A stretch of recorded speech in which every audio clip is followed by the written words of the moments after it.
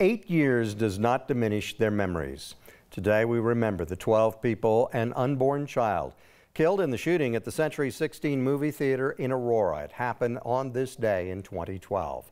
Heather Dearman is the 720 Foundation chairman, and she joins us now from the Memorial Garden in Aurora. Heather, good morning. Good morning. So the foundation, I know, held its annual vigil overnight. It was a little bit different this year, but talk about what it was like. It was a little bit different this year. We encouraged people to watch our live stream, and if they came here to join us, encourage them to have social distancing and masks. But it was still very beautiful. About 25 to 30 people did come here and join us for prayer, visiting of each of the benches, as well as watch the heroes procession. And so we were just very happy that we had such a good turnout despite all of the restrictions going on. And we know a lot of people were watching us live, and they'll be watching our restream today.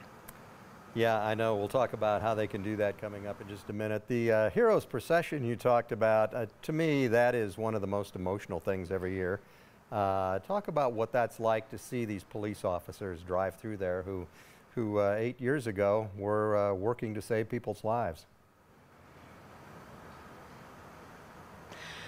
Even just thinking about it makes me choke up, because they always are here for us every single year, and they promise to be here for as long as they can for the coming years. But we are able to listen in on their radio call, which they silence all the radios across Aurora and do a moment of silence for our loved ones. And this year the announcement included that we do honor and appreciate everything that those men and women in blue did for us that night, and they went above and beyond, showing compassion, and just went out of their way to save so many people, including my cousin. Oh, that is terrific. How can the community get involved not only on this day but other days?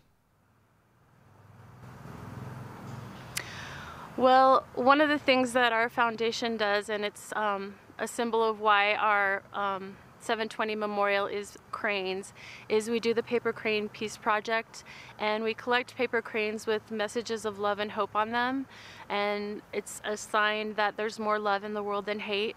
And also, whenever there is a mass shooting in another community, we use those paper cranes to make a wreath and send them over to that community. And it's always so well received, and it makes those who are writing the notes feel that they've been given some peace and healing as well.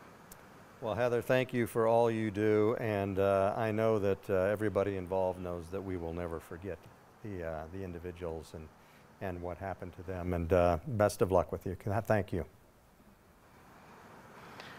Thank you, and we want to thank you guys too. You're here for us every year with always such kindness and compassion, and thank you for practicing no notoriety as well and remembering the victims, because that's what's important. Appreciate it.